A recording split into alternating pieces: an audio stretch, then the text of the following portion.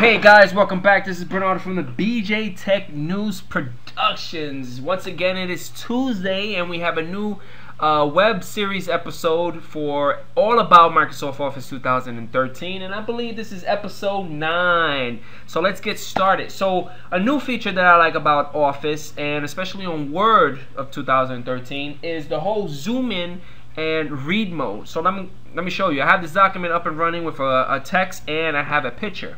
Now if I want to really get into the picture and I want to actually view the picture in more detail, there's a feature called the read mode that you can get into. Just click on it, and what it does, it auto hides all the nonsense like the ribbon, and just allows you to view all the pages. Now if I have multiple pages, most likely I would have one page here on the side and another one on the side, but I don't have that.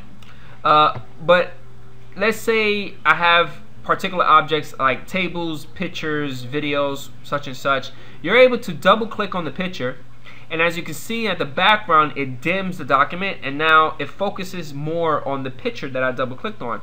You also have a zoom in, so I'm able to zoom in and I'm able to see the picture or the object in more detail.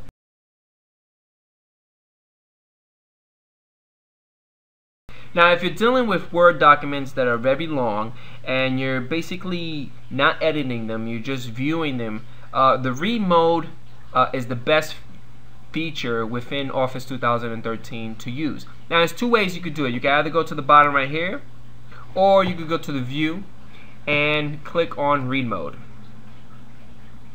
Okay, as you can see, by default, normally it's not 100%. I was playing around with it, but by default it's normally between 140 to 130%. But if you go to the lower right hand side, you're able to increase the zoom in and zoom out.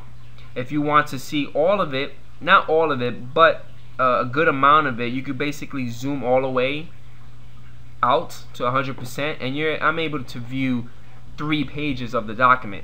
Now as you can see, these little buttons right here, you got little navigation tools that allows you to click on them and navigate throughout the document.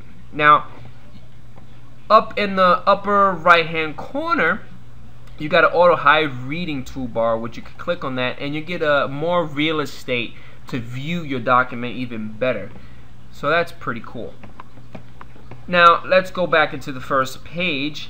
Now if you're dealing with headers, or you have headers within your document, Office 2013, Word 2013 actually created this new feature. So if I read or finish reading this first paragraph, it allows me to collapse it and collapse whatever headings I have, which is pretty cool.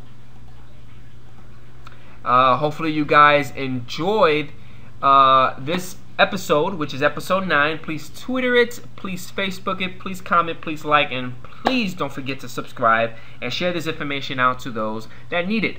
And I'll catch you guys later. Peace out.